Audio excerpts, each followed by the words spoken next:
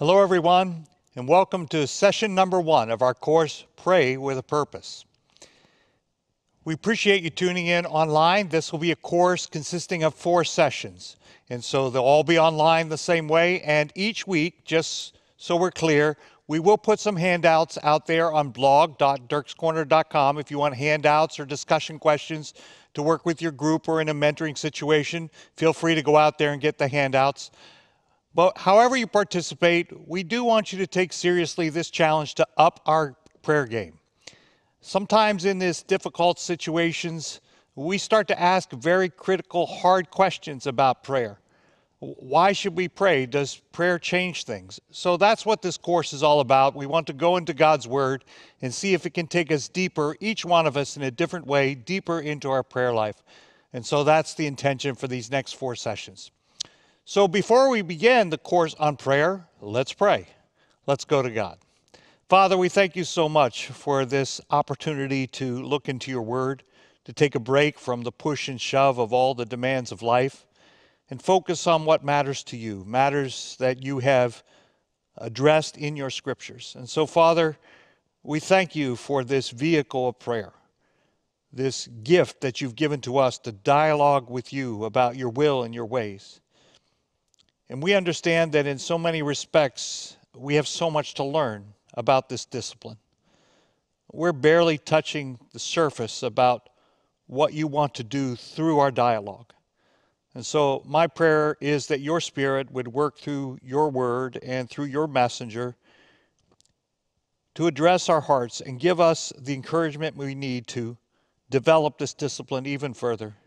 Because prayer really does make a difference in who we are and how we are used in this world. And so, Father, we commit this time to you and ask your Spirit to work. And we ask in the name of our Lord and Savior, your Son, Jesus Christ. Amen. So we're going to attack the big question just to start off. It's a powerful question. Why should we pray?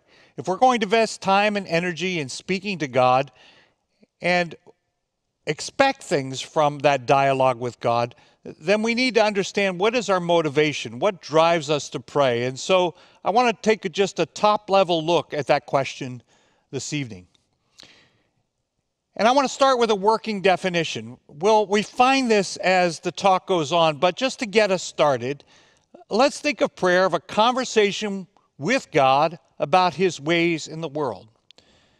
When Jesus teaches us to pray, right near the beginning of his prayer, he starts with this statement or this request to the Father. He says, your kingdom come, your will be done on earth as it is in heaven.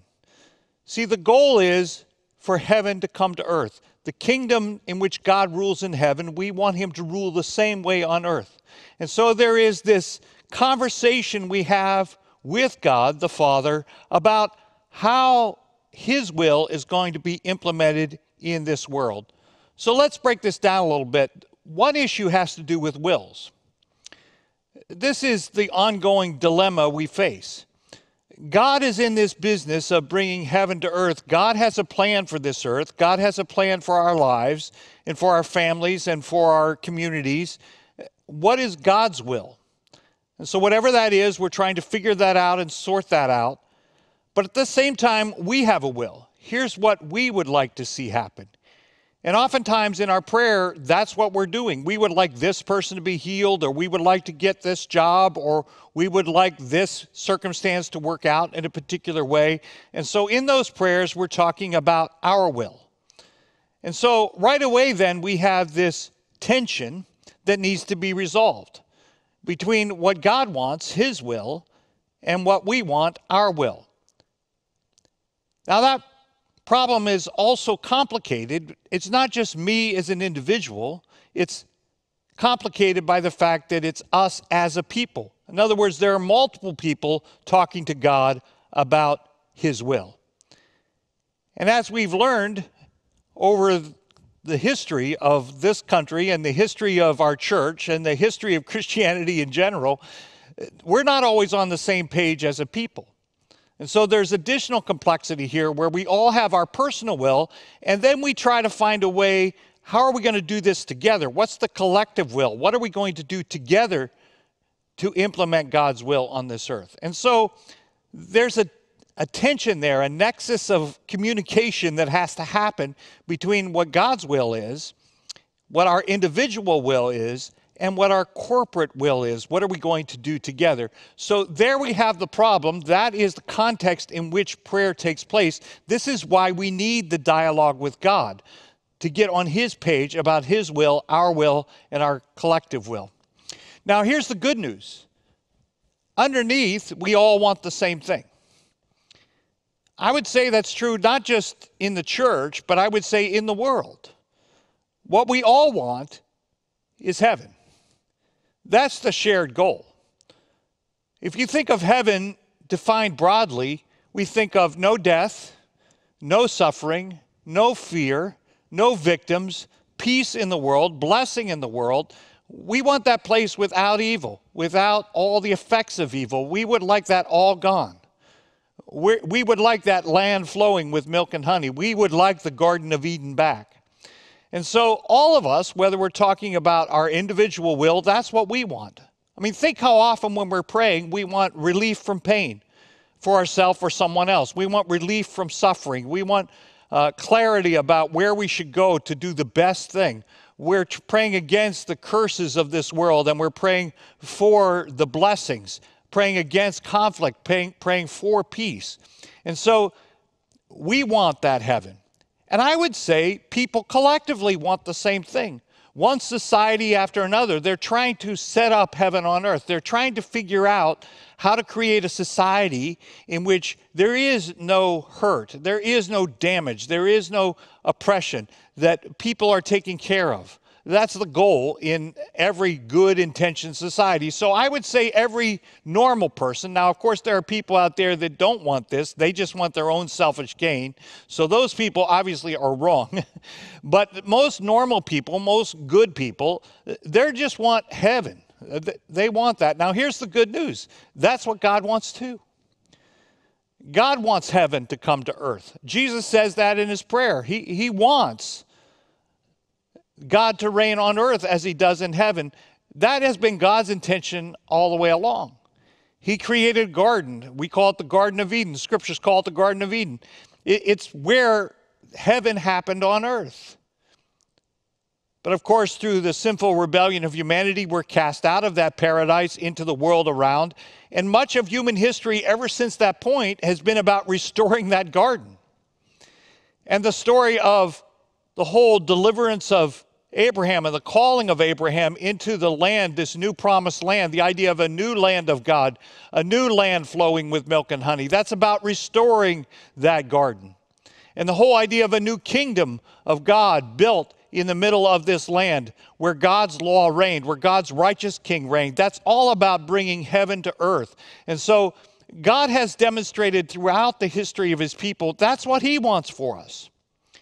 And so when we enter into prayer, let's be clear, we have a shared goal. In our souls, we want heaven. God wants heaven for us. And so we're on the same page here about what we want and what we're asking for. But what's the problem? What's the tension then? Well, the problem is that we're not in heaven yet, are we? We would love to live in a world without sin and without evil and without all this pain. But the truth is, we live in a world with all that. We have death and suffering and fear and victims and conflict, and we're living with the curse, not with the blessing. And so we're living in this broken world. We want heaven, but we're living in a world that obviously isn't heaven. So here's the great challenge for us as individuals, for us as a society, for us as a people of God. How do we get from here to there? It's a very simple question. But the problem is we have many different plans on how to get from here to there. Most of human history is about how to get from here to there. We want paradise, but we live in a broken place. And so the tension always comes up with we all have our different plans to get from here to there. God has a plan to get from this place. We have our own plan, and there's the collective plan. So all that plays out in prayer. We're dialoguing with God because we know eventually He wants us to get to the place there is no death, but we're dealing with death right now. Death that comes too early to too many. suffering for no reason, suffering of innocent victims. These things are all around us, and so there's all these different plans about how we as a society, one political party has a different idea of a different political agenda, all these different ideas of how we're going to get to paradise. And so, again, this is the context for prayer. We all want the same thing. We all want heaven, but how do we get from here to there? There's different plans. Now, here's why there are different plans. Here's where the tension comes in, and I would say it happens on two levels. One has to do with timing, obviously. We all want heaven, and by the way, we'd like it right now. We'd like heaven to enter earth right now. We'd like the suffering to stop now, the pain to stop now, the oppression to stop now, the death to stop now. We would like all this to go away now. And part of the tension between us and God is that God seems to be working on a different clock, because heaven as we know it, it's not here right now. And so there's always this tension of already and not yet. We know that Jesus brought the kingdom, but not the full implementation of the kingdom. That is, the full kingdom has not been revealed to everybody, so people are still living in darkness. People are still living with the consequences of sin and guilt and failure. And so there's this tension. We would like it to all go away now. And of course, when it does all go away, when we get our way and all the pain disappears and all the suffering disappears, we will be in heaven, because that's the only way that this is going to happen across the board. The thing is, when we pray, we don't always think at that scale. We would like it to happen for us right now, but what we don't always take into consideration is this is a problem that's throughout the entire world. Do we want to solve the problem just for ourselves right now, or just for our family right now, or just for our community right now, just for our nation right now? Or do we have this same desire for the whole world? See, that's the tension. We all want it right now, but God seems to be on a different clock, because his agenda seems to be for the whole world, not just for us personally. And so the first tension point that we have when we pray is always this conflict between our will and God's will, and how quickly that is going to be implemented. How quickly heaven comes to earth, and how quickly we can get through this suffering so we can get to the peace. But underneath this tension over time, I think, is the more basic tension, and that's about method. How is God doing this? How is he going to fix things? How is he going to get rid of pain and suffering? And we seem to have a different method in mind, a different plan in mind. And there are a number of ways where we could discuss this tension. I think probably the most basic way to discuss it has to do with this tension between law and grace. Now, that's going to take a while to expound. That's going to take a little bit of foundation work here for me to set the starting place for the argument. But I want you to stick with me, because I think if we build this foundation stone, we're going to see why prayer is so important to the way God has chosen to do things. And that will give us a whole different perspective of how to enter into prayer. So give me a moment or two to explain this tension between law and grace. Now, law is discussed throughout the scriptures. So let me start with, first of all, the promise of law. Notice what God says to his people in Deuteronomy chapter 4. He says, "Acknowledge and take to heart this day that the Lord is God in heaven above and on the earth below." So this idea that God, the Lord, he's heaven, Lord of heaven and earth. So it's the same God ruling both. There is no other. Keep his decrees and commands, which I am giving you today, so that it may go well with you and your children after you, and that they may live long in the land the Lord your God gives you for all time. So this is God's plan. Again, he wants heaven for his children. He wants heaven on earth for his children.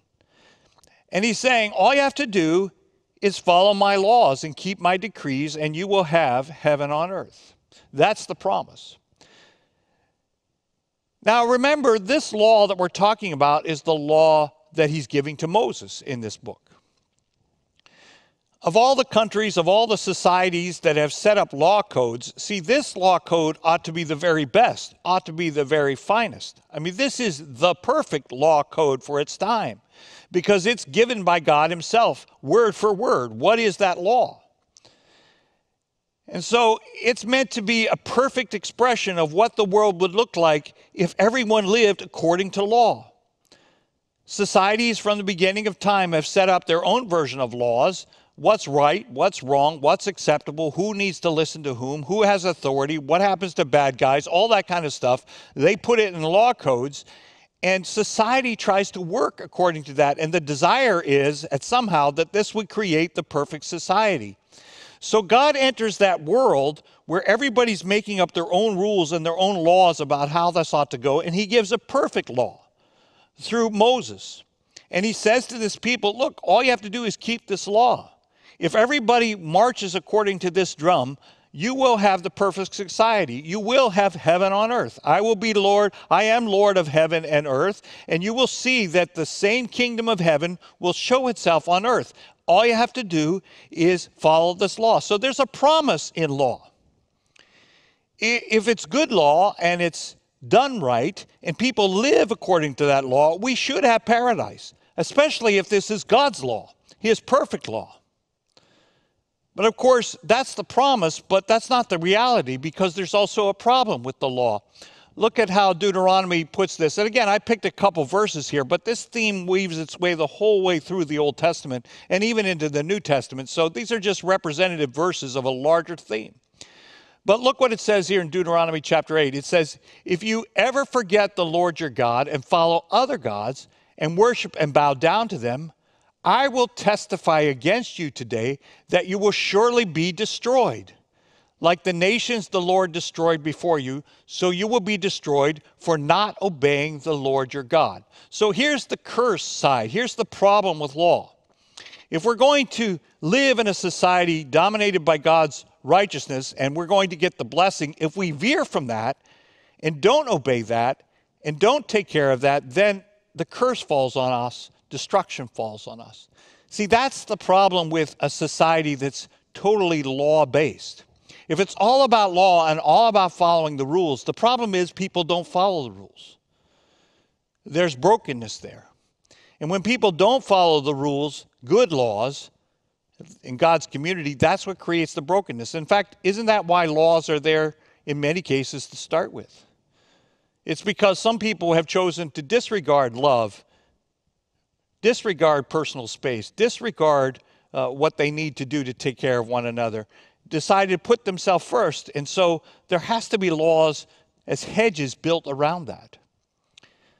See, if we're going to live according to law, then everything is based upon the fact that we keep the law. And the future of our society, the future of our harmonious existence, the future of heaven on earth, depends on our ability to keep the perfect law, let alone the imperfect laws that we see in the countries. If we can't keep God's perfect law, then we're not going to have a perfect world. We're not going to have heaven on earth. Now, what does all this have to do with prayer? Law has this promise and it has this problem, but what does that have to do with prayer? Well, here's the problem. Law from the beginning of time has yet to produce the perfect society, so we pray. Regardless of what country we live in, what state, what community, we're praying because, see, law has failed. We still experience suffering. We still experience injustice. We still experience pain and death.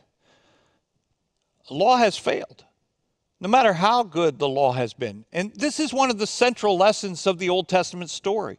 I mean, here God's people were given the express revelation of his will. They're given the perfect law. You couldn't have better law than this. And even with that perfect mirror of God's righteousness in front of them, they still veered to the left and the right. They still treated one another badly. They still chased after the gods of other nations. And so even with a perfect law in front of them, even with good kings in front of them many times, they went sideways. And so this is the problem with trying to bring heaven to earth just based upon rules. And we see that in our prayers. You know that you're dealing with a society that's not working when you say things in your prayer like, or at least you feel them like, that's not fair.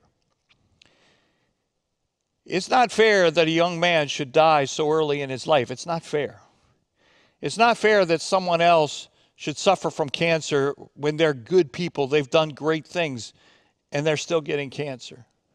It's not fair that I worked very hard and someone else got the credit. It's not fair that I put in an application and I have more credentials than somebody else who got the job. It's just not fair. And so much of our prayer is crying out to God because this law world in which we live, it's just not fair. It hasn't worked out.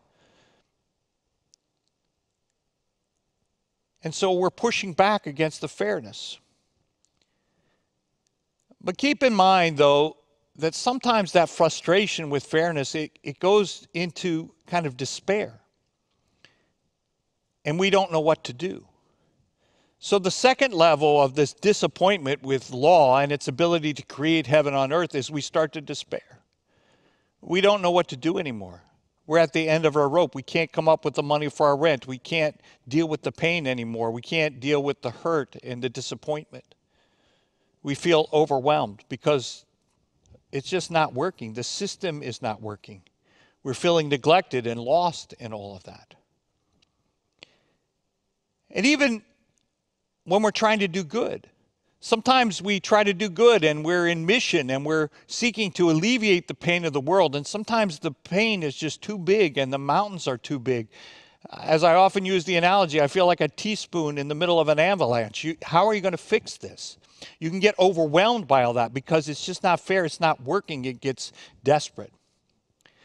And the other thing I would say in all this tension of law is that while sometimes we're asking for grace, or sometimes we're asking for law and the application of law, sometimes we are asking for grace because we're overwhelmed by something we did wrong.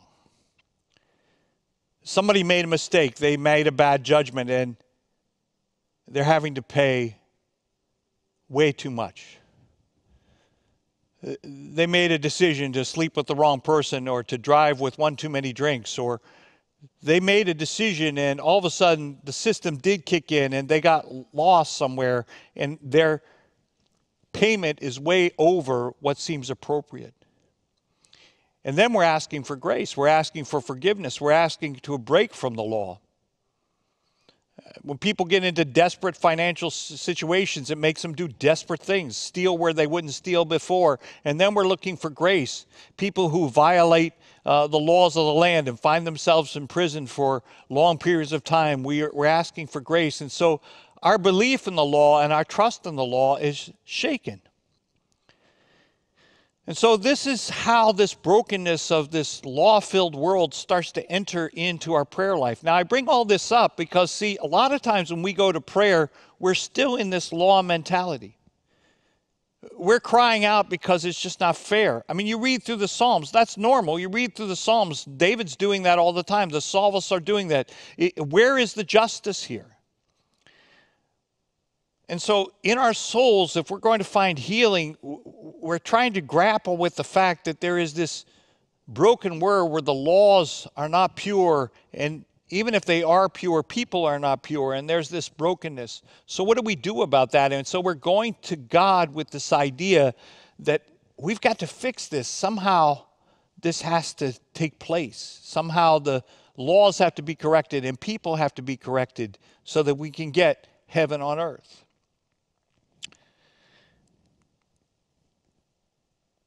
So, what do we have to admit then about this law?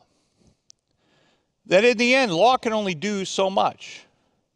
Law can and must address the symptoms, but it can't really cure the problem because the problem is broken human people. Broken human people make the laws, and broken human people don't keep the laws, at least the way God wants them to be kept. Now, let's be clear, laws are necessary, laws are important. I remember listening to a speech where Martin Luther King Jr. was making this point that some Christian pastors were telling him that not worry about the laws, just follow the Spirit. And he made the point to them, laws are still important because laws in this broken world, they keep people at bay. They make things right. So there should be good laws. They can and must address the symptoms. You've got to do what you can to protect the victims, and that's what laws are for, to protect the victims, to take care of those people out there that are trying to leverage the system in order to enrich and empower themselves. No, we have to create a situation where people have an equal access to what they need to survive and to prosper. And so laws are important. But let's be clear that laws by themselves will not cure the problem. We will not create the perfect political kingdom, the perfect political state. That's the whole lesson of the kingdom of God. I mean, they had the perfect law. They had God talking directly to the prophets. They had God talking directly to the kings. And even with God getting directly involved in the history of Israel, it was not a perfect nation. Kingdom by itself, law by itself, will not solve the problem. And so when we go into prayer, we have to understand that the solution, God's solution for all this, is not always through this law, implementing and applying law. There's got to be another way. God has got to be working on another dimension. And that's what prayer starts to teach us about. And it all comes down to this truth. Now, I've taken this text from Romans chapter 8. It is actually throughout Paul's letters. He's the most clear on this tension. It says, for what the law was powerless to do because it was weakened by the flesh, God did by sending his own Son in the likeness of sinful flesh to be a sin offering. See, God responds to this broken world in which he demonstrated over thousands of years that law by itself, government by itself, is not going to fix the brokenness in society. So what the law could not do, God did. Now the law, he says, will break, and here he's using the Jewish law as an example because it is the perfect law, but it applies to all law. It's weakened by the flesh, meaning human beings create these laws and sometimes they're wrong, but even God's perfect law, it's broken because people can't keep the law. They violate these laws of nature. You got to look at the laws of righteousness as kind of like the law of gravity. If you violate the law of gravity, you fall down. If you violate the spiritual laws that God has built into this spiritual universe, it will create brokenness. And so because human beings can't stay on that track, that's why brokenness is here.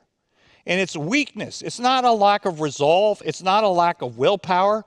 It's a weakness. There's a fundamental brokenness there that won't allow them to keep the law to its perfection. So how does God respond to this? Does he give up on the world? Does he give up on broken people? Does he wipe us all out and start again? How does he fix this problem? Well, he did by sending his own Son in the likeness of sinful flesh to be a sin offering. See, something happens in Jesus coming as human being, coming in human flesh to address the problem of sin and to address the problem of broken human beings. And there's something God does through the sending of his Son that begins to rebuild the people of God, not based upon law, but based upon grace. Grace becomes the foundation stone of the whole new way of life. It becomes a foundation stone of the whole new kingdom of God. And so let's look at why grace is this new starting place. And then when we get that established, we'll start to see what role that plays in our perspective on prayer. Look what grace does. Grace, first of all, it judges sin. Grace does not dismiss sin, and not at least grace provided through the death of Jesus. See, the death of Jesus says that sin is very important. Its judgment is very important. That you can't get away with sin. Sin leads to death. That's just the way it works. And so Jesus takes on himself death as the consequence of sin. Not for his own sin. Of course, he does not sin. He takes that on himself. And so what he's doing there is he's saying, listen, I'm paying for sin. It's not as though we get away scot-free. No, we don't get away. God, through his Son, pays the penalty.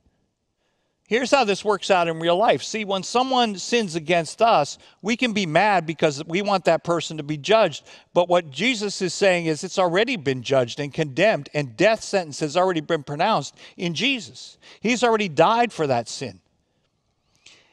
And for us, we can run around covering this guilt. But we don't have to carry that anymore because our sin has already been paid for.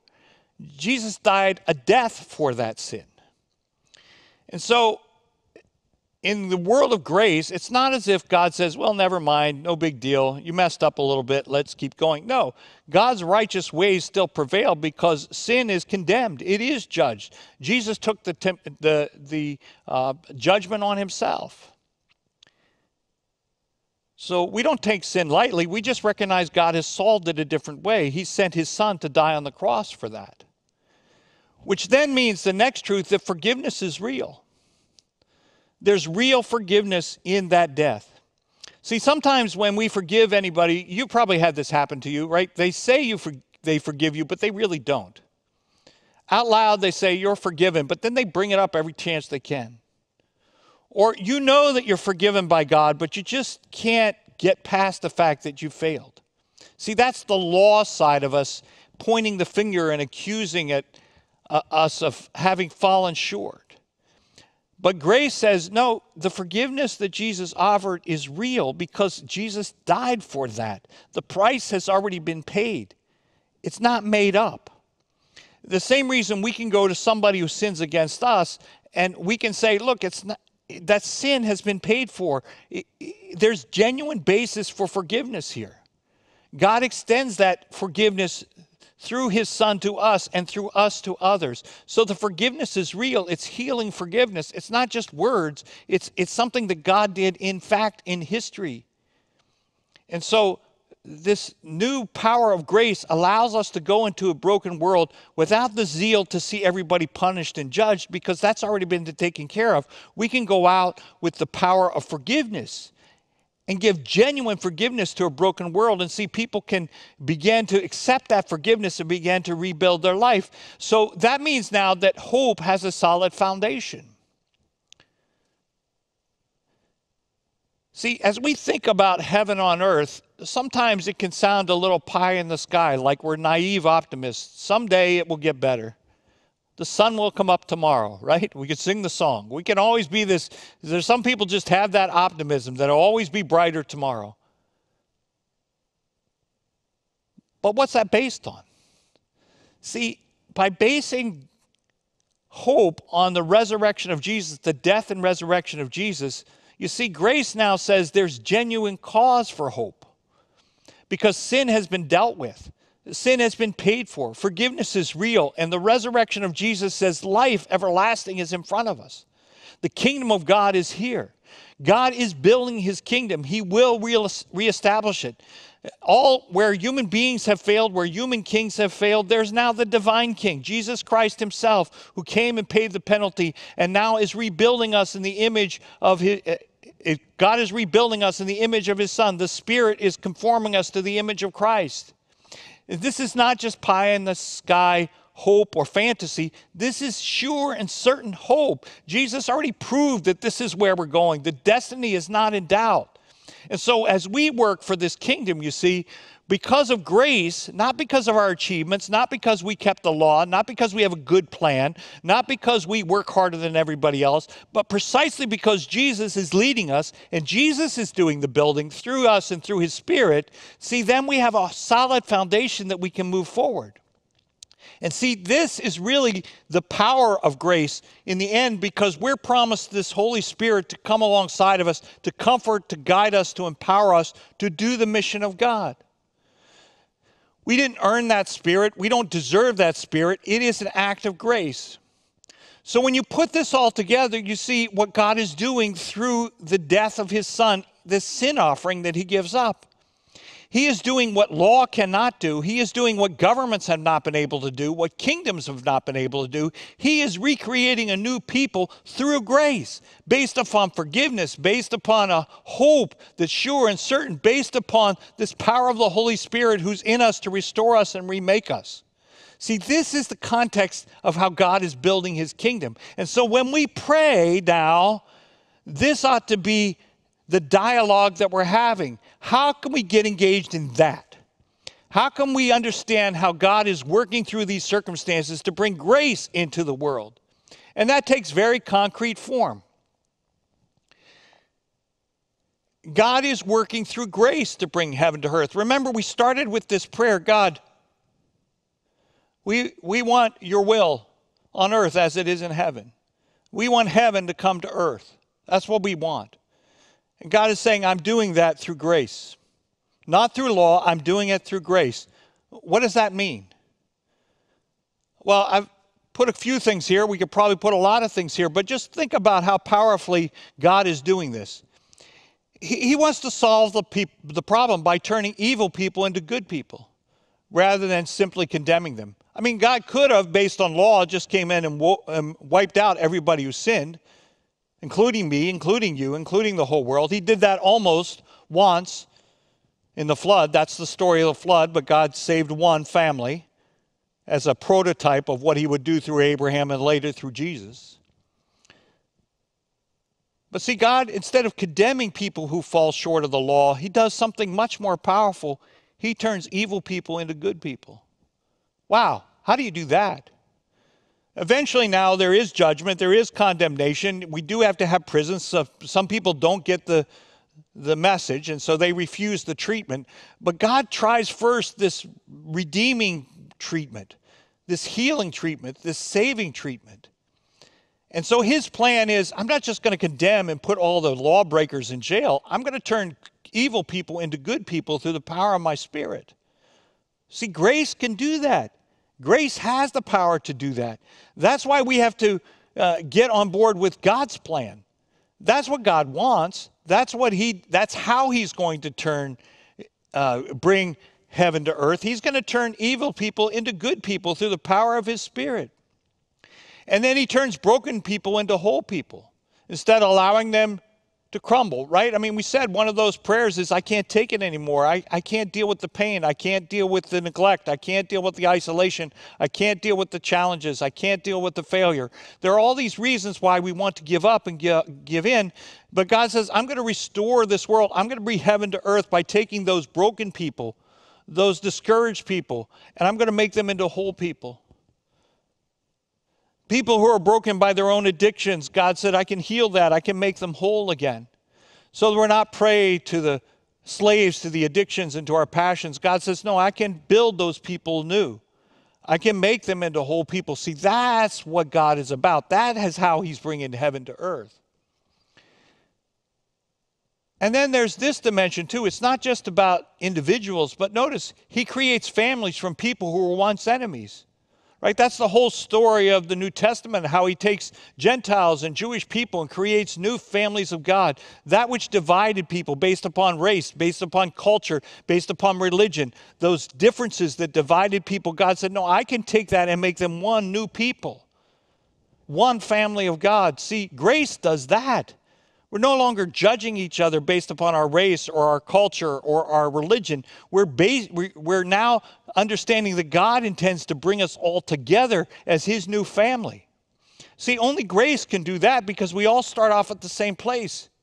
We all are totally dependent upon God to heal and restore us. Regardless of what our law is, regardless of what our standards are, we've fallen short. That's the whole argument in the first few chapters of Romans.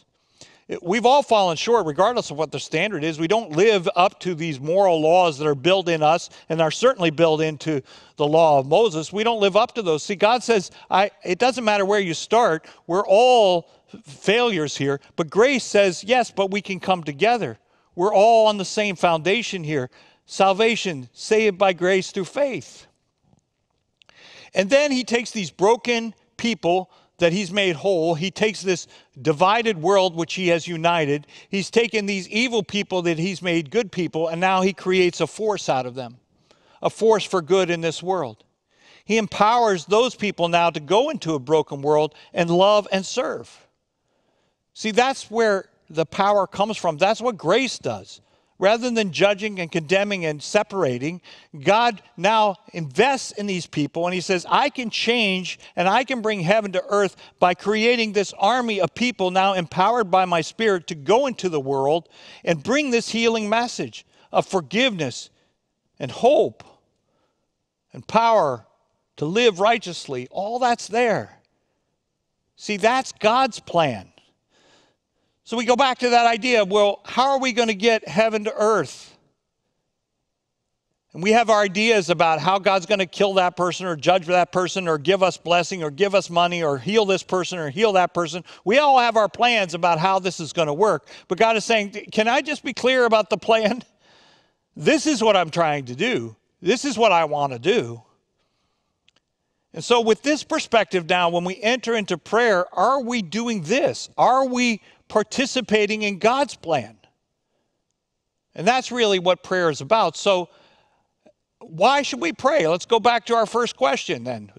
Why should we pray? And I said it's a dialogue with God about his will and our will. So now I want to tighten that up a little bit. That was our working definition. Now we can tighten that up and make it a little more specific. No, why should we pray? Because we've got to reconcile our plan with God's plan to bring heaven to earth. We all want heaven, but the best way for this to work is for God's plan to work. He has the best plan. We of all people should agree that God's plan is the best plan. We won't always know the timing of it, but we know the purpose of it. We know the method of it. And so in our prayer, our goal and our desire as we talk about our plan and what we want to happen and what we want God to do, we've got to realize that God has already told us what he's seeking to do. He's trying to bring heaven to earth by teaching us about grace.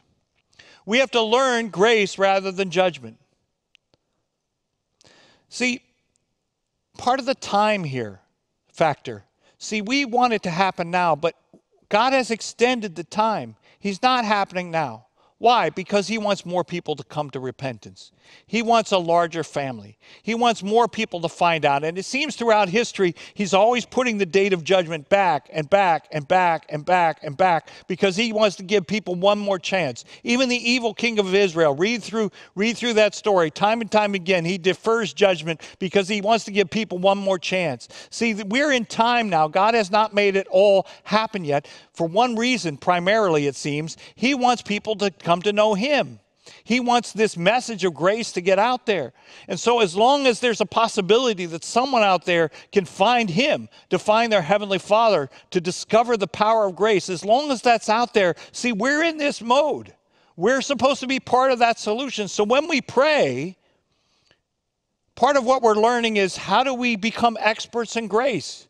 Because most of the time we're praying in that law mode. We're praying in that judgment mode. We want fairness. We want condemnation. We want people to be judged. We want what's coming to us. But God is saying, listen, I've chosen to work through grace. So how do we learn grace in this situation? How do we learn to apply the forgiveness that God already has in his Son? How do we teach people to accept one another and love one another and embrace one another rather than condemning and separating one another? See, in our prayers for our nation, for example, are we praying grace or are we praying judgment?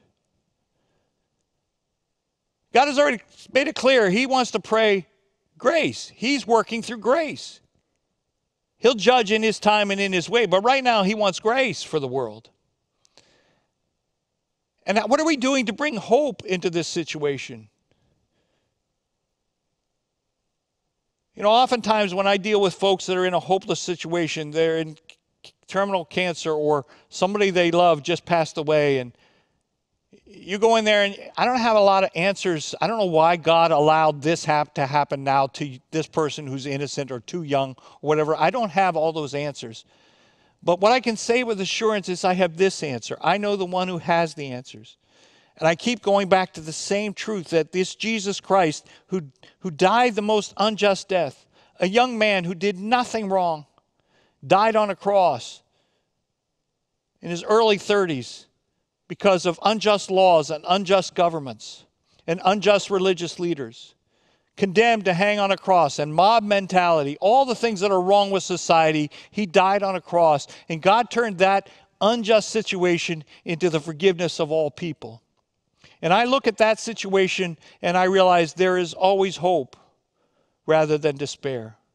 All the injustice that happened on the cross turned into the resurrection of Jesus Christ, this fact upon which our hope is based. And so while I cannot explain all the injustice in the world, we can come back and we can explain that there is hope. There is reason not to give up. There is reason not to give in. For Jesus Christ himself shows us that there is life after death. There is life everlasting, full, abundant, rich life in him. We no longer need to fear death or suffering or pain because he lived through it and he offers that everlasting resurrection to us as a free gift.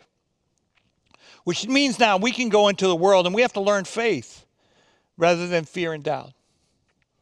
You know, whenever I teach the book of Psalms, I tell people that you read through the Psalms and you get what's starting to happen. Those are just prayers.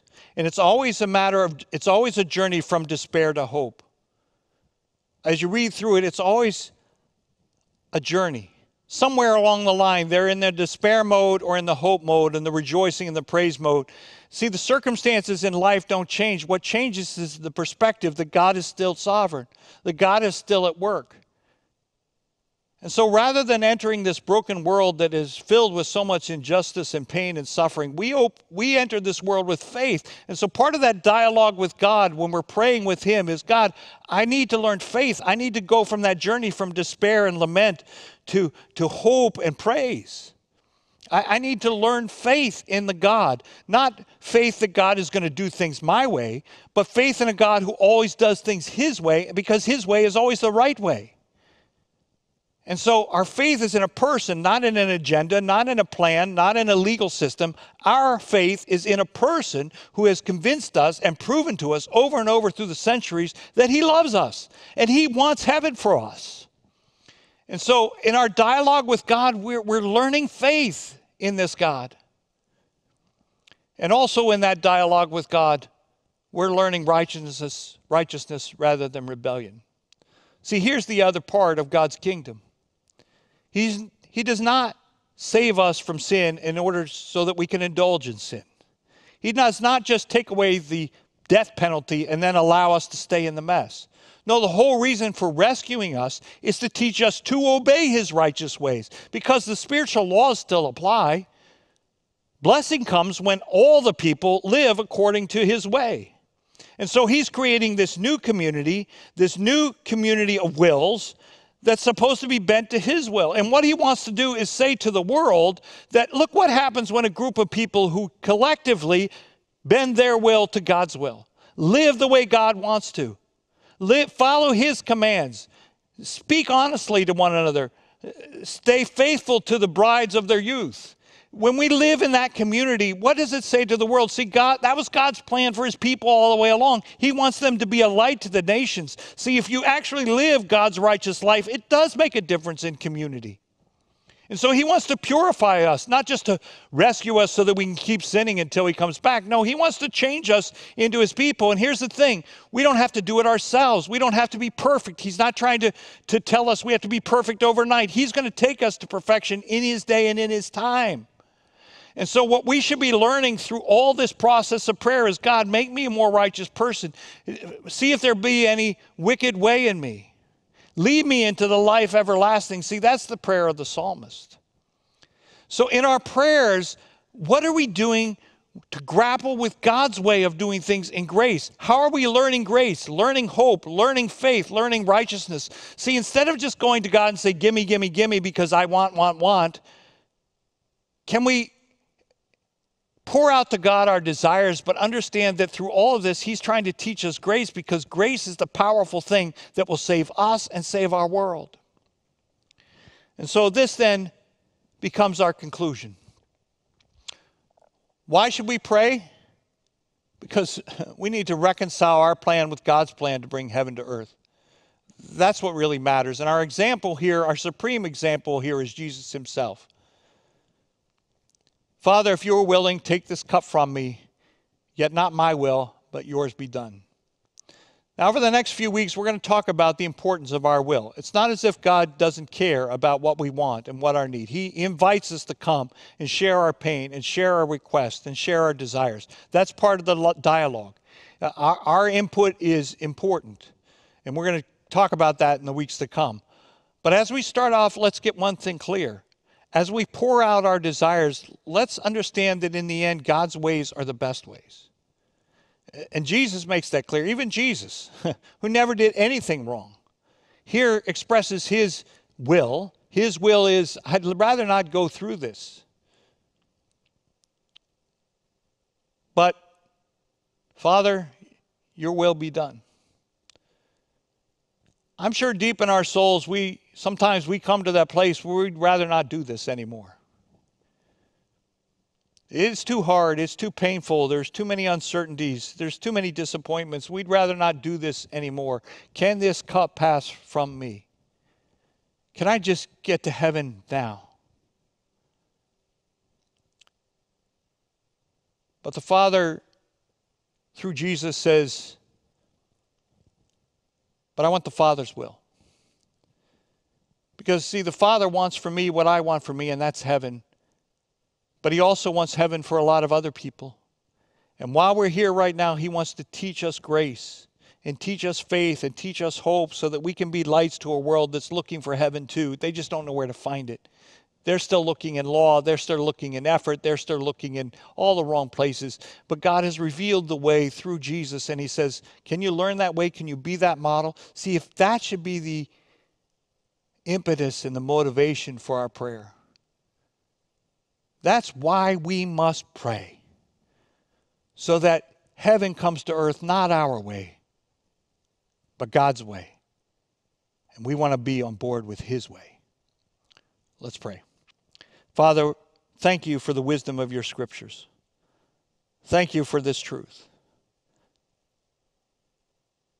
We stand in awe of your grace and your mercy that revealed these truths to us. You haven't kept us in the dark. You provide the light through your truth to tell us why we need to keep going in this broken world. To give us this pathway of grace through your Son. May we become living experts in this truth so that a broken world who's looking for the answers in all the wrong places may find them in the place that you provide, in the person you provide, your Son. And in his name we pray. Amen.